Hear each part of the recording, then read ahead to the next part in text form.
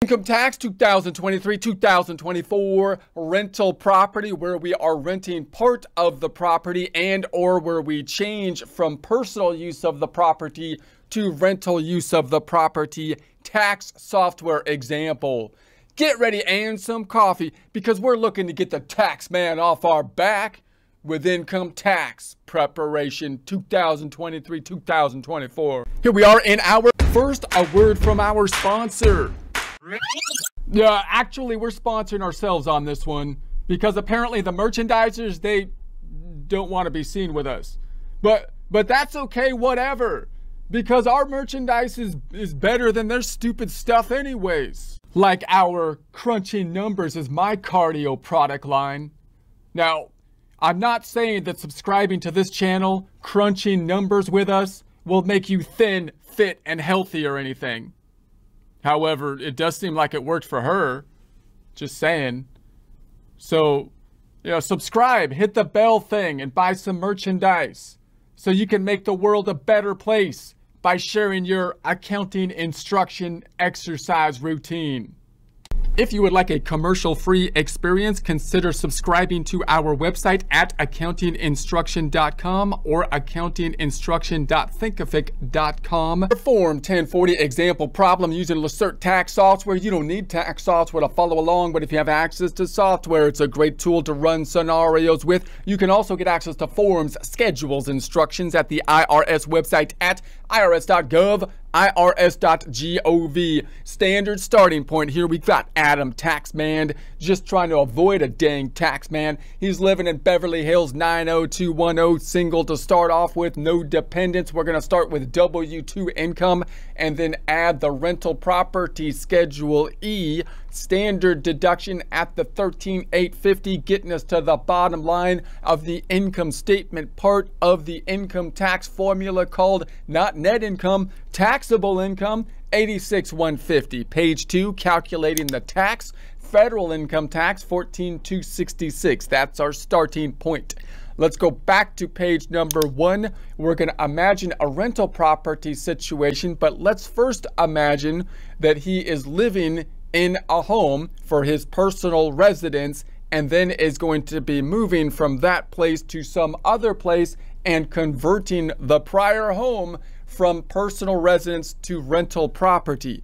In the case where it's his principal residence, he might still get a deduction on the Schedule A, but only if the itemized deductions are greater than the standard deduction, which for a single filer is that $13,850. The big things that push people over to itemizing, typically being connected to the home, the mortgage interest related to the loan on the home, not the mortgage payments, but the interest portion, of course.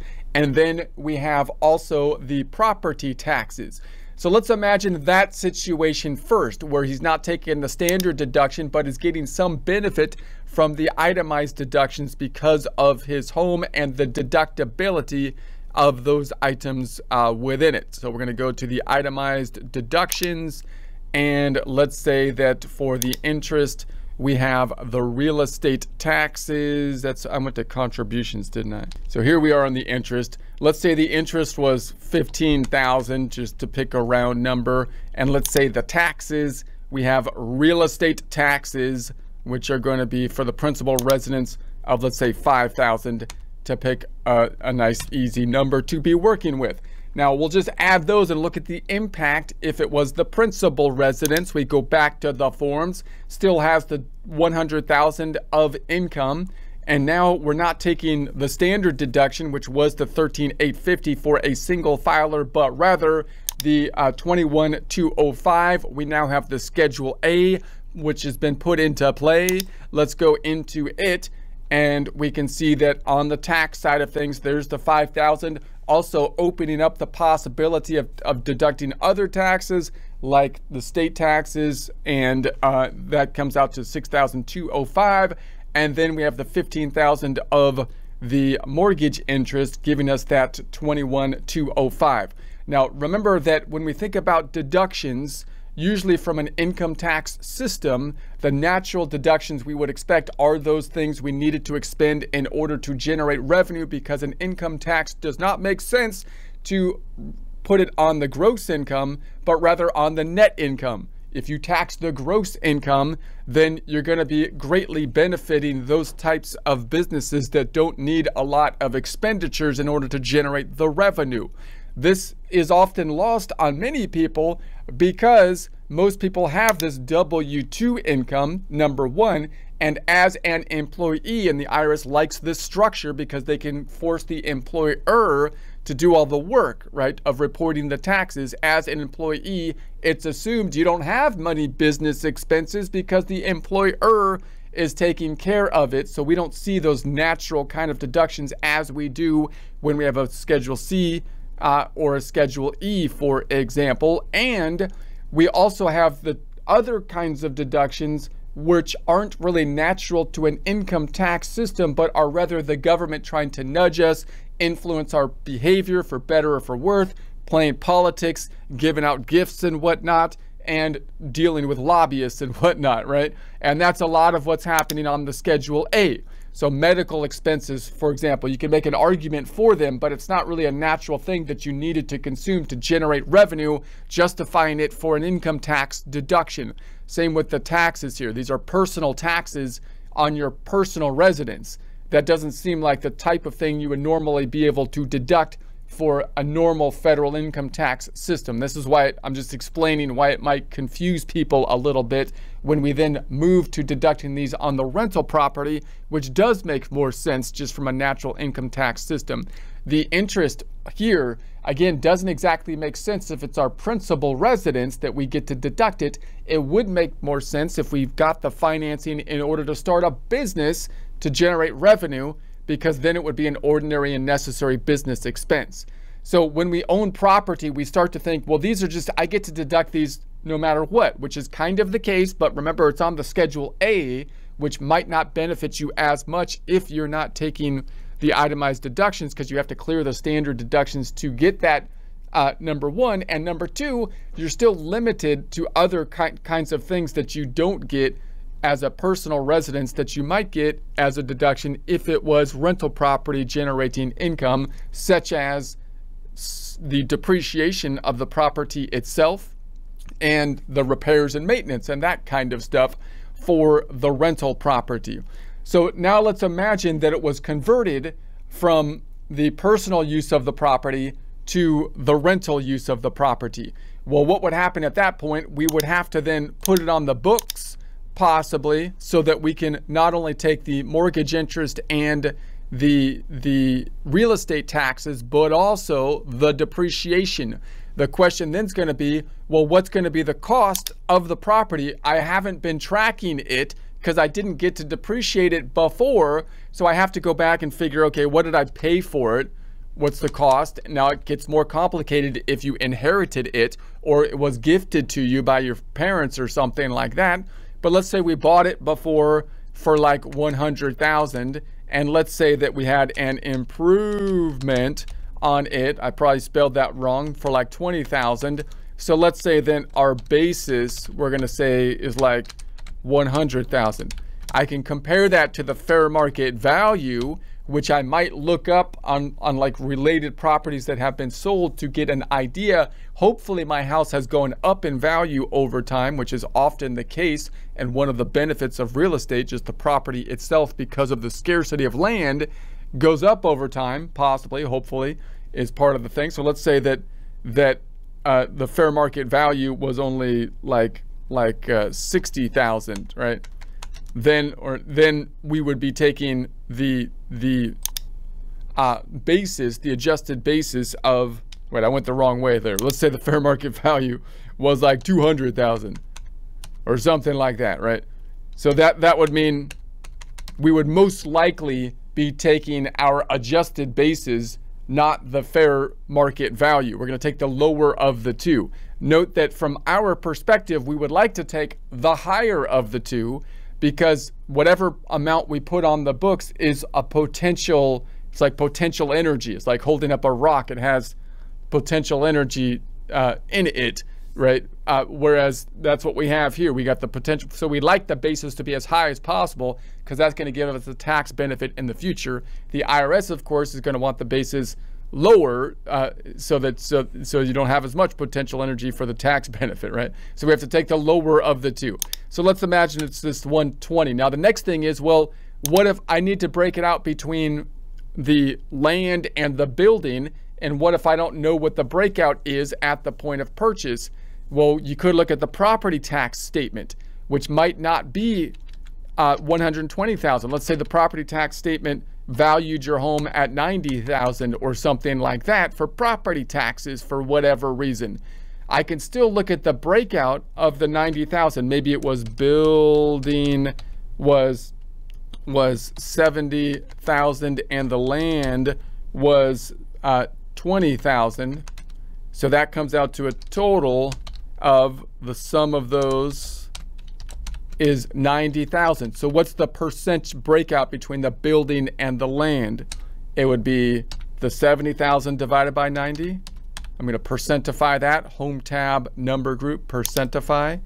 And then it would be the 20,000 divided by the 90, home tab number group, percentify. And then I could do 90 divided by 90 or sum this up, and it should come out to 1. Okay, and so then I can use that same breakout and say, okay, if I put it on the books at 120,000, I'm going to say land, let's say building versus land, and total should add up to 120, right? So the building is going to be equal to 120,000 times the 78% about, and this times the 22% about, summing that up, we're going to get to the 120. So this is one way we might be able to break out between building and land, which is often going to be a problem. So it's going to be a problem to get the basis, because we're going to have to go back in time, figure it out, compare it to the fair market value, and then we're going to have to basically break out between building and land, which we might not readily have, possibly using property tax statements that make that breakout, but might not tie out exactly to your adjusted basis, therefore using some kind of ratio analysis so we can explain the process and have a rational process to explain in the event of an IRS audit or something like that, right? All right, so now we can put it on the books, so we can say, all right, let's put this thing on the books, man. We're gonna say this is gonna be depreciation, and I'm going to say building. Now you probably want to put the address and whatnot of the building in the event that you become a billionaire and you start having multiple properties around the globe and you want to keep track of them. But for generic problem purposes, I'm just going to call it building. And so we're going to say building, and we're going to say we're going to put it on the books for 93,333. And so value must be between, oh, it's a category. This is building. Okay. And then it's going to go on. Let's say we did this on 0330, let's say 0301 to 3. Cost. Now I forgot what the cost is. 93,333. 93,333. Method. It's going to be residential rental property, 27 years. Makers 27.5, straight line. That's just what it is. So we're going to say okay, and then I'll put the land on there even though I can't depreciate it. Land 3, boom boom. It's going to be land at also 030123. It's on the books for 26,667. 26,667. That adds to 120. So although I can't depreciate the land, the depreciation schedules now help me to determine and track the adjusted basis as I consume the potential energy in the form of a deduction, and the adjusted basis goes down as we do this. Now this is land, so I'm not going to get any depreciation from it. So that's going to be the general idea if we had it for the entire year, right? I'm sorry. We did the transfer in March, so first. So we're going to say, okay, so it's only going to give us that part of mid-month depreciation, you would think. So we're imagining we moved out of the property, we're living somewhere else, possibly renting or something at the moment, and we then are renting out our prior property, which was our principal residence, starting on 3/1/23. All right, let's go back to the forms. I can see the depreciation. I have to add a Schedule E to make this work. Let's go back to the Schedule E, and I'm just going to do a generic Schedule E. And let's say we had rental income of, let's say, well, I'm just going to put a round number. Let's say it was 100,000, but we had advertising of like 80,000, so it's just going to be 20,000 of revenue. Okay, and then if I go back to my depreciation, this is going to be activity 1. Okay, I think we're good now. All right, depreciation schedules. So now we've got the 93,333 and so on. That's going to be a straight line mid-month convention, which means we're getting just for the part of the year in the middle of like 3/15 on to December, right? 27.5. There's the amount of depreciation. We don't get any depreciation on the land, but we want the land on the books to help us track the adjusted basis. That's going to go into the Schedule E. So now we've got the 100,000 minus the 80, and then we've got the added depreciation. So that's bringing us to the 17,313 that we have here. And that pulls into the Schedule 1. There's that, and that goes into the Form 1040. Okay, what about the mortgage interest and whatnot? So now I had 5,000 of mortgage interest, and I'm going to have to break that out between now the part of the year that it was used for rental property versus my principal residence, right? So I still get these benefits, but I have to break out for the part of the year that it was personal versus business. Okay, so I can kind of do this in Excel. I can say, okay, what's the percentage of the year here that we broke out? We're going to say, all right, we had it, we transferred it, so we had 2 months that we had it versus the 12 minus 2, right? And that's going to give us our 12 months, right? So that means that it was personal property for 2 out of 12 months, and it was 10 out of 12, it was rental property. So let's percentify that, summing that up. Boom. So that's kind of the breakout that we can use. So when we're trying to say, okay, what's going to be the rental versus personal? So I'm going to say rental versus personal for these deductible amounts. I might be able to deduct them both possibly, but need to be breaking them out between the rental and the personal Schedule A and Schedule E. So I'm going to say, all right, this is going to be, the rental is going to be the 15,000 times the rental portion, which was 83%. I'm going to select F4 on the keyboard so I can copy that down. And so that would be that portion. And then I'd say the personal side, I could say this is going to be the 15,000 times that 2 months, or 17%.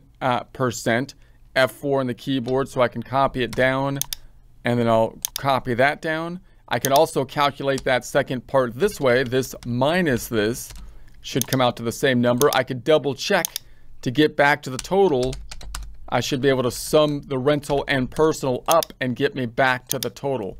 So this might be a worksheet that you kind of put together to try to break out some of your expenses, right? If you have this kind of situation happening, you might try to break out your total expenses and then break out the personal versus rental in some way, shape, or form like this. For these particular two, you might be able to deduct both of them on different forms. Other expenses, let's say you had repairs or something on the entire home, or let's say you had like some other expense like utilities or something. Obviously, you might do it on a month-by-month basis because you might pay it monthly. But let's say you have an expense that you only have it on a yearly basis, right? So you have this expense that was for a year, that was for like $1,000. So again, you would do the same thing, breaking out between the business and personal, but if it's not these two, you're not going to get a deduction here. And we'll see this in depreciation, for example, when we calculated the depreciation, which is typically done on the tax software side, not on the bookkeeping side. We only got the portion of the depreciation for the year that it was rental property, not for the the months that it was personal use property. In other words, the only expenses we typically might be able to get on the Schedule A, again, are related to the mortgage interest and the property taxes. Okay, so if I come back over here, it might look something like this. So now I'd have to go back into like the Schedule E, let's say, and say, okay, so now we've got the mortgage interest and the property taxes on the Schedule E at the 12.5 and the 4,167, which ties out to these two numbers, right? And then on the personal side of things, on the Schedule A, I have to adjust that so I'm not double dipping on the same numbers. And I would have to say that the principal residence now we're going to say is 2.5, and hold on a sec. No, this should be 2.5. Mortgage interest 2.5, and then the property tax, and then the 833. So hopefully I did that right. 833. The point is, if I go back on over, now I get the deduction here on the Schedule E, and notice the Schedule A is gone, because now even though I still get those amounts to deduct, it's below the threshold. My total has now dropped far below the threshold, and that's again one of the detriments of the itemized deductions. If it goes below a certain threshold, even though you might have some of them, you're not going to get a benefit from them until it goes over that bit. But the idea would be here that if you reported the Schedule A and the Schedule E, the property taxes on the interest should add up to what is reported by the bank on the Form 1098. If you report more than, if you deduct more than was reported on the Form 1098, that is something the IRS will probably red flag automatically, because they don't even need a human being to check that, right? They're just going to say, hey, look, this return has more deducted for these mortgage interest, either on the Schedule E and the Schedule A, than we got 1098s for. So there might be weird situations where that happens, but you have to, double check those things to make sure you're not double dipping on the mortgage interest. Okay, so now let's change the scenario a bit, and let's imagine that instead of us having our personal residence, we moved out entirely and then rented our prior personal residence. Let's say that we're going to rent out part of our personal residence. So it's still our home, but we're renting out part of it. So when that is the case, then you have a similar situation that you would have to be doing for the Schedule A, because part of the place is now still your home, and then part of it's rental for the year. And then you also have this situation with the depreciation. But instead of being able to depreciate, let's start with the depreciation. Now you're only depreciating the part of the property, which is one unit. It's mixed together, right? Because you're living in it. That you only get to depreciate the part that's for the rental purposes. So we might still say, okay, well, I'll put the property on the books. Maybe it'd be nice to put it on at the 93 instead of adjusting it down first. You put it on there at the full thing, and then use the software to say this is the percent of the basis that is for business use, so we can still track the total cost of the place and the business use. So in other words, how would we figure out the business use versus the personal use? The most common way would be to say square footage. So we probably have the square footage of the home, because it would be on Zillow or whatever and on the sales documents and whatnot. And then we would have to figure out the square footage of the room or the part of the home that we are renting. And then we can say use a percent calculation. So if we're renting a room or rooms at 250 square feet, which we might have to pull out the good old ruler and kind of measure and whatnot, versus the square footage of the home, which we can probably look up in our purchasing documents or online, then the percent then is 250 over that 1,200. That means of the home, we're basically renting 21% of it. Therefore, we should get the potential benefit of depreciation, the potential energy for 21% of the part of the home that was the building, meaning this 93,333 that we broke out, we're only going to get 21% of that as the basis that we can then apply out, right? So that would be, in other words, this times the building portion is going to be this times this, boom, right? So I can go over here and say, okay, well, how can we do that? Instead of me putting this on the books for just the 19,444 and depreciating that amount, I'm going to put it on the books still at the 93, and then I'm going to go down here and say that it was a percent of business use. The business use percent is 21%. So I'll say 21%, and then I have to do it with a decimal, 0.21. And then over here, I'll do the same thing for the land, even though we're not depreciating land, and say 0.21.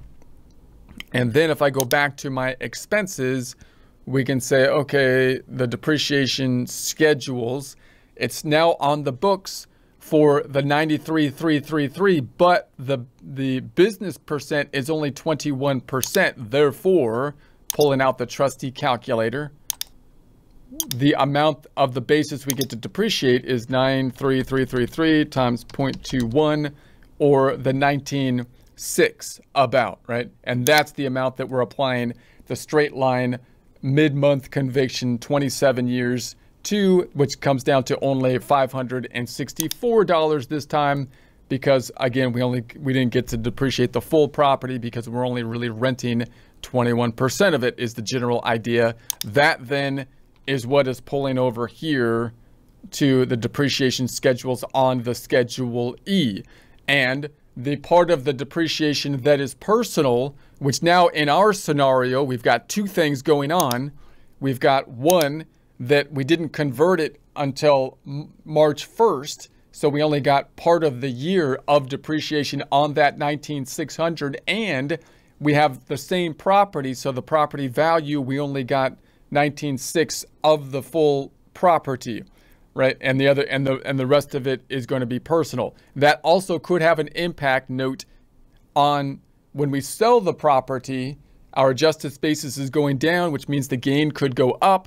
And the fact that part of the property is now for business or rental usage could complicate things when we're trying to get that exemption when we sell the principal residence, which often wipes out the gain. So it's something just to keep in mind if you're thinking about selling the property in any coming up point quickly, so that you can see what implications might have on your potential gain in that scenario. Okay, so then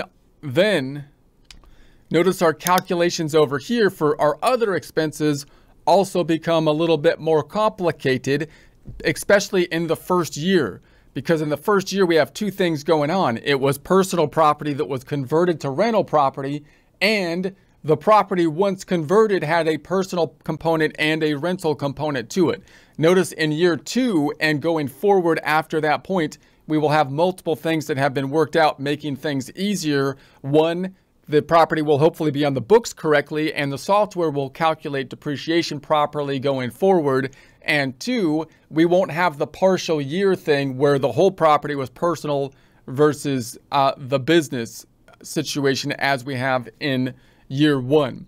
So for example, let's imagine the same scenario. We had this breakout between the rental and personal usage for the portion of the year that was rental and personal. So now this would be the expenses that were applied to the rental portion of the year. Let's bring those same numbers down here just to get an idea. So now I'm going to say this is going to be my rental starting point, basically, but that would be for the portion of the year that it was rented. So now I'm going to say that, but it was only rented 21% was the rental portion of that for the portion of the year. So we can say, all right, that means that the rental part of that is this times the 21%. And then I'm going to say F4 So I can copy that down. That's rental. The other part of that, even though I transferred it to rental property, I only transferred part of the property, right? So this is still personal here. And so on the personal side, we've got this times, or let's just subtract it out. It's going to be this minus this is that. And then I can double check my totals. This is the sum. This equals the sum. Why didn't I just copy it down? I don't know. So now we've got, this is the actual, so this is the actual rental usage of the interest, the property taxes, and then this is going to be the expenses. Any other expenses for the year, we'd have to break out between the rental portion of the unit for the portion of the year that we used it versus the personal side of things. So now, again, if I go back on over and say, all right, there might be a cleaner way to break this out in the first year, so I'm kind of just putting this together fairly quickly. But notice in the first year, we have two things going on. We converted the property, so it's only been rented for part of the year, number one. And then number two, we only have one property that has a rental portion and a personal portion. If it was year two, and let's say that this was our expenses, that would be easier because then we wouldn't have to allocate between the portion of the year that was rental versus non-rental. We would just allocate through the portion of the property that was used for rental and non-rental. But so that's the idea. So in any case, let's go back on over and say, all right, well, then if I go back to my Schedule E, then we can say the mortgage interest here on the Schedule E is now this portion of it is 2604. So now we have 2604, and the real estate taxes are at real estate taxes 868. So 868. The rest of it, we might still be able to deduct on, once again, the Schedule A for those two particular expenses because it would still be part of our principal residence, possibly. So now, one way you might do that in the software is you might put the total here. So here's the total, which was 5,000, and then subtract out the Schedule E, which was, we said, rental 868. So negative 868. This can kind of help you to track what's happening when you double check your numbers. So this would be like the total was 15,000. The Schedule E was the Schedule E was 2604. Hopefully I got that right. Negative 26. If I get it wrong, you hopefully get the idea of it. I think that works. So then if I go back on over, now the Schedule A is back because this is a much smaller portion that we got to allocate to the rental property here, and the rest is going to go to the Schedule A. The general idea being the same in that, remember that the government has this 1098 for reporting the mortgage interest. So you want to make sure that you're double checking the mortgage interest here versus the Schedule E so that you're getting all of your mortgage interest broken out properly and not going over the amount reported on the 1098, because then you would be double dipping and will most likely get some contact from the IRS because they can check that with an automated system without even a person to check it because they have the 1098.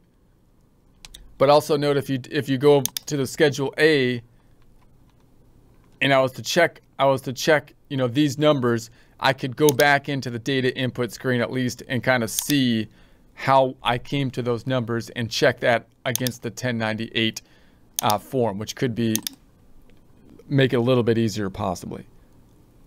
Okay, next example. Now let's imagine that instead of us, one, moving out of the property, making it rental property, or converting it from personal to rental, but just a room in it, we're going to say that we have a separate property, which we might say would be a second residence, but we're only using it as a vacation home now. So now it's a vacation home. Now, if it was separate property and it was just rental property and we didn't use it personal for personal use, then it would be a fairly straightforward situation. That's our baseline scenario. But now we have this personal use situation in it, making it kind of like this vacation home scenario, which complicates the calculations. So now let's bring it back to an easy scenario where we're not going to worry about us converting it to a vacation home, but rather we'll just say that it is a vacation home for the entire year, having both rental days and personal days uses of the vacation home, right? Okay. So to do that, I'm going to go back on over to our worksheet, and I'm going to say the depreciation, let's go to our depreciation, and let's just put it on there for the full year, 01, 01, 2, 3, so I'm going to say 01, 01, 2, 3, and so let's start with that. So we have the full year, and then we're going to say, okay, how do we calculate the personal through business usage? So what we have to do is we have to do something like this. We got to say personal use of the dwelling. If you have a personal use of a dwelling unit that you rent, you must divide your expenses between the rental use and the personal use. Now remember, the income is what it is. That's straightforward because the income was exclusively from the rental use. It's the expenses that we have to break out. So in general, your rental expenses will be no more than your total expenses multiplied by a fraction, the denominator of which is the total number of days the dwelling unit is used, and the numerator of which is the total number of days actually rented. So in other words, you have to come up with, okay, what was the use? When did I use the dwelling unit? Let's say we used it for 10 days, and then when was it actually rented, not available for rent? So this is much more restricted. And let's say we had it actively rented for 60 days. That comes out to a total of the 70 days. So notice we can then look at the percentages, which would be 10 over 70, and then this equals 60 over 70. I'm going to percentify these, go into the home tab, number percentify, summing these up equals the sum, boom, and that comes out to 100%. Notice what the denominator is not.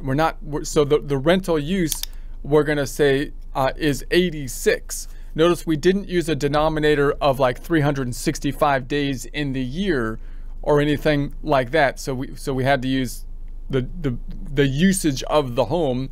We basically removed the vacant use of the home, which might be a little bit different if it was completely rental property and we were trying to rent it the entire time. We might assume it to be rental property basically the entire time, even when we have the vacant situation. Here, when we have the vacant situation, we're going to, in essence, remove those from the ratio calculation. So I just want to point that out because if you're thinking about it rationally, you could come up with different scenarios, assuming that when no one is using it, you could assume that that would either be time spent for personal or time spent on the rental use, right? So there's multiple ways you can conceive it. Of course, we're trying to follow the guidelines of the code. So now we're going to say that the rental use, we're going to say is the 86%.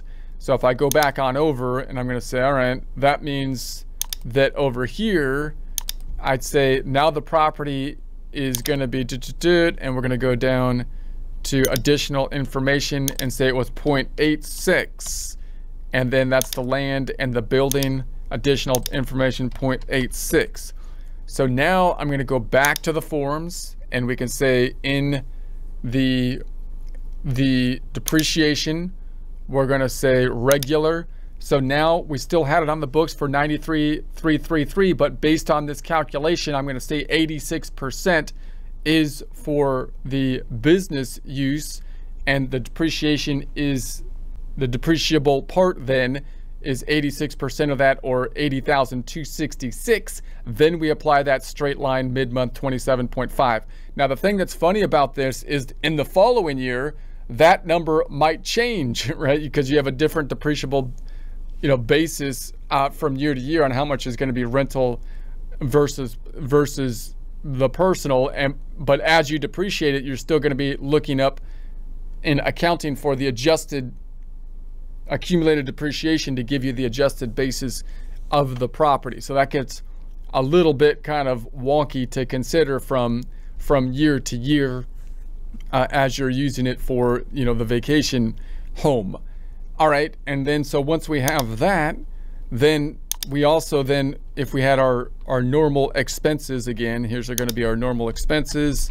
We'll say and then we're going to say now the interest for the rental part of the property is going to be the 15,000 times the rental use, 86%, F4, and copying that down. And then the personal use is going to be possibly just this by this, or minus that. That's the 14%. And once again, maybe the personal amount for the interest and the property taxes we could still possibly take on the Schedule A if it still qualifies as a home, because we might be able to say it's our second home, and therefore I should be able to get the deduction for the rental portion on the rental side and possibly the Schedule A on the other side. So you got to make sure that it would qualify as a home to see whether or not that would be possible to take them both on the Schedule A and the rental property, which is going to have to do with how much time you use it as a personal residence, which might not be sufficient, in this particular case, with the only personal use of the 10 days, right? So you're going to have to, so that's another thing to kind of be aware of within your calculations. If it's thought of as a home, then you might get a benefit of being able to deduct the interest and the property taxes, but you also might be restricted in the event that there are losses, even more restricted than you would otherwise be with the passive activity rules. So here's just an idea of that. If you use a dwelling unit as a home during the tax year, if you use it for personal purposes more than the greater of, we have the 14 days, so using it more than greater than 14 days, 10% of the total days it is rented to others at fair rental price. So let's, for example, consider a loss situation here. So now let's say that if I go back to my Schedule E, and I didn't fully adjust my scenario before, I'm just going to pretend we had a loss based on the calculations here. So let's just say this was 130,000. So now I'm just going to look at a loss scenario. So if I go to my Schedule E, so now we've got 130,000, we've got a $36,000 loss. Now the question is, did we actively participate or not? The default usually is we actively participated. So the idea now being, well, if the rental property is qualifying as rental property, typically that falls into the passive activity rules with regards to losses. So if there was income, in other words, not a problem, the IRS is just going to take part of it. If it's a loss, the IRS is going to say, okay, we're going to possibly limit the losses on the rental property. The general rule, as we saw in prior presentations, is that it's going to be considered passive income, which means you can net the losses against passive income, not active income. And there's also at-risk limitations we talked about. But if you actively participate in the rental process, which is usually kind of like the default position, and your income is not above a certain threshold, you might still be able to take up to 25% of the losses against other income. So we can see that here on the depreciation. Well, this is the depreciation amortization. This is the passive activity loss limitations. So here we have this, we have basically the income limits here. It's allowing us to take of this 36,269 on the Form 1040, the 25,000 against the other W-2 income. Now, if my W-2 income was higher than that, then it's going to phase out. Let's say my W-2 income was 150,000, then it's no longer allowing me to take that 25,000. So that's now it's treating it as the passive activity rules. Let's put it back to 100,000. So now we're able to take that loss. Let's go back on over, but now let's imagine that, and by the way, I should have been putting my number of days here since it's a separate property. So let's go back to my days, and we're gonna say, where's the number of days in my data input? So I've got the number of days rented 60, and then the personal use 10. If I pull that over, here's the 60 and 10. And so we're gonna say, okay, and it's still giving us the 25,000. And if I go then to the form 1040, allowing us to take that against the other income. Let's bring my income back up to 100,000 though. I put 10,000, 100,000.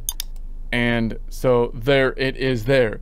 But let's say my personal use days then go up over 15. Let's say we used it personally for 20 days.